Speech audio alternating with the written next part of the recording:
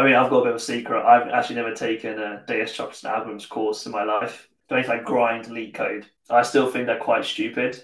And actually, a lot of people disagree with me, which is fine. Hey everyone, Dev again. I recently had a great conversation with Igor, a data scientist based in London. We talked about his journey from physics to data science, whether or not LeetCode is relevant for data science, and hype around LLMs.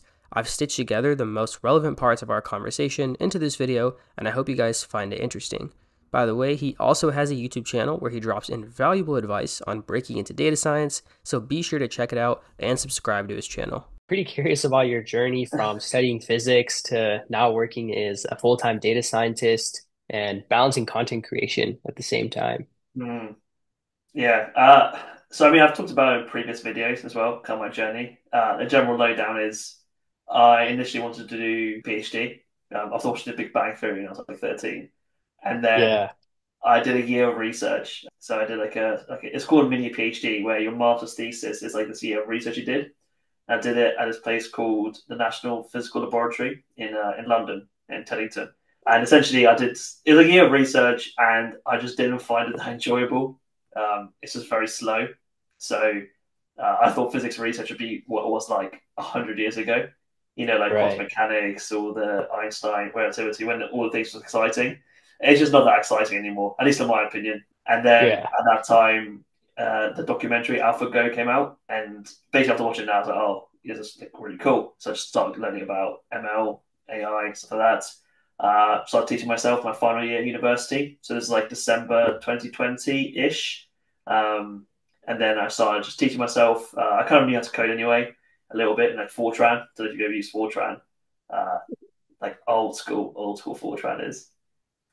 Um, and then, yeah, teach myself, then became a data scientist, got some offers, some grad scheme offers. Took one in around August, July, I think. I always get the dates mixed up, but like in the summer, and then started full time as a graduate data scientist in September 2021.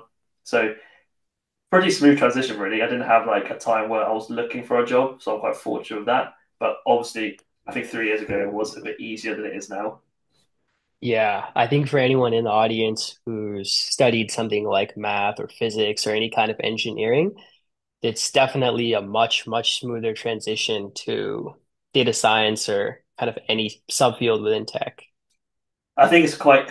We were speaking about this before the call in life. Is that I think a lot of those you can get to data science in different ways, and I've seen those people go from non-target backgrounds, you can say, to becoming a really good data scientist. I've seen people go straight to data science. It's just no route is the best way. It's just doing the way you think is best for you and also easiest. I always advocate for going the Yeah, route that's kind of may take longer, but it's easier. Like I see people go to the data analyst then to data scientist because yes, it may take longer, but it's more reliable and at least you're exactly. working at the time, you're making money, you're still learning new things instead of trying to fast track your career into data science, which is a lot harder to get into sometimes than a lot of For analytical sure. roles. Just the requirements are sometimes are often higher.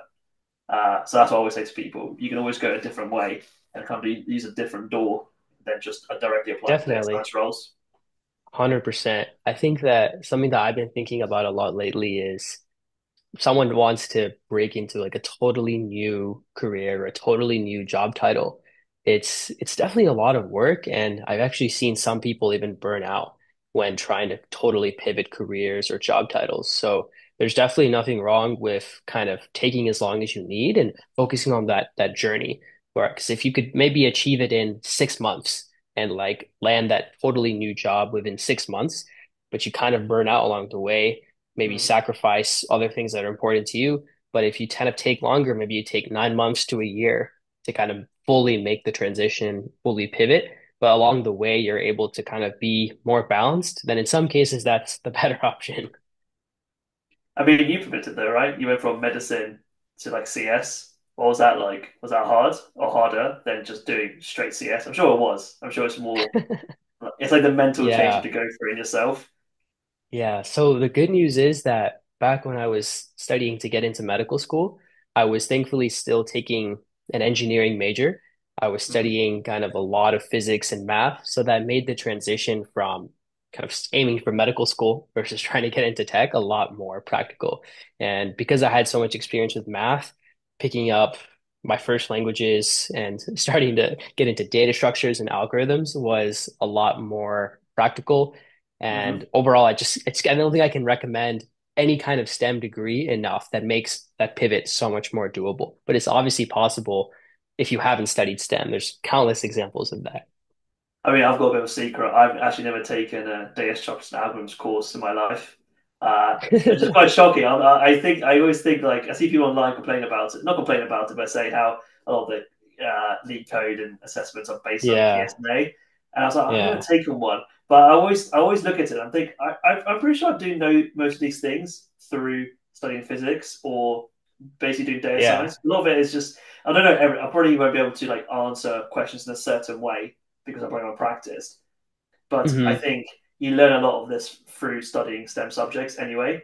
Like all of these different types of Exactly. sorting algorithms I've covered before in my maths at school doing maths, if Same anything. here.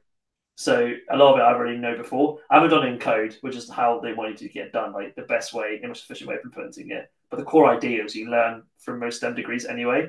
And Yeah, I think coding is actually easier than actually understanding the thing because once you can code it, coding you can exactly. implement it. It's just it may not be the best way of implementing it, but you can still do it. It's actually understanding how to do it is the hardest part.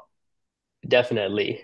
For some of the hardest like data structure and algorithms questions, the implementation, the actual final answer is a very simple like 10 lines of code. Anyone can write the syntax for that. But the hard part is the actual problem solving and being able to come up with the solution. So yeah, definitely, even if you haven't taken a class in DSNA before, if you've studied like those algorithms through math, you would have like it would be super easy to pick up. I'm curious your take on this because I've had a few people in my comment section asking me, "Oh, do I need to learn? Do I need to like grind leak code?" And I always say, from my experience anyway in the UK, maybe it's different in America, and I never really applied to like a big fan company or got like very far through, so maybe my experience is a bit limited. But people say, "Do I need to grind leak code?" I always say, probably not. It's good to like learn Python or like learn things. I wouldn't spend my time necessarily trying to be really good at leak code to get a data science Yeah, job.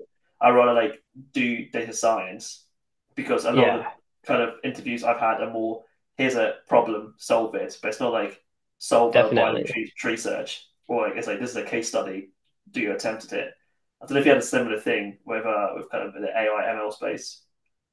Yeah, I think at least in the US, LeetCode is not as big of a part of the data science and ML interviews as it is for software developer roles. But Likewise, yeah. unfortunately, it is still a component. So you can Yes. still kind of be hit with those data structure and algorithms problems in like a wide range of data science interviews. So I'll say that I think that the best approach for people who want to break into data science or ML roles is to kind of just do as little lead code as possible. I definitely wouldn't spend all my time on lead code and Mm. absolutely grind lead code. I would definitely just dedicate as little time to it as possible just to be familiar with the basics. Because even though it's not fair and it's definitely a controversial subject, it still does come up in data science interviews. Place. I went to a conference. This is like outside of like Gusto. And basically what I found was that there was a lot of hype around LLMs. There were so many things that people were like doing startups based on LLMs. A lot of like project work was based on LLMs. And like it Yeah, got to a point where I was there thinking, has to be a bubble. There's no way. Like there's just no. I'm a bit of a I mean, I'm quite not coy about it, but I'm a bit more of a. I don't believe in the hype of LLMs at all, and I'm actually not anti them, but I don't think they're as useful people say they are, personally. And I'm not. And if people always ask me, "Oh, do you think AI is going to like take over data science as well?" I always say no, not the moment. At least not in the moment, right? I am willing to not die on the sword, but I'm willing at the moment to say no. Again, I might be completely wrong in the future. I'm wondering what's your take, particularly in university? What's like the vibe like with LLMs and like all yeah. this I also AI don't think bubble? that as someone who's like worked on LLM research during my master's, and one of the main things that I teach through like the YouTube channel and LinkedIn, I kind of focus a lot on LLMs. I'm super interested in LLMs. I think that most people should still study them and learn how they work. I don't think LLMs are replacing data scientists or software engineers anytime soon. I think that they will make data scientists and engineers more productive, though. So a take that's kind of been gaining in popularity is, okay, these tools aren't going to replace engineers or data scientists, but I think most people should use them to make them more productive, make themselves more productive when possible. So especially with the release of like IDEs like Cursor and Mhm. even models like Sonnet from Anthropic, the Claude 3.5 model, these models are excelling at code generation. They're obviously not going to take away like the problem solving and critical thinking that data scientists and engineers have to do every day. And that's why I Yeah, don't think that they're going to actually replace them anytime soon.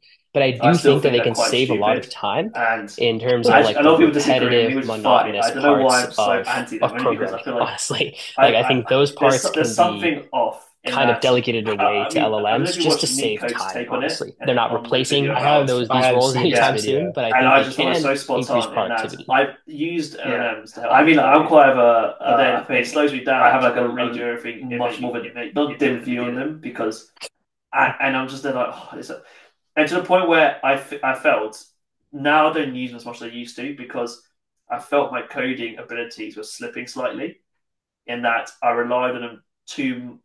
It's like it's like you're right. It's like productivity. You rely on them, so you kind of lose some sort of that ability to code or know syntax really well. Like pandas, I kind of lost the ability to do basic pandas syntax, or like I wasn't as fluent as I was before because it allows it for me. Good or Yeah. bad, it's like I don't write an assembly code anymore because I have Python, so it's just a natural extension. Um, Yeah.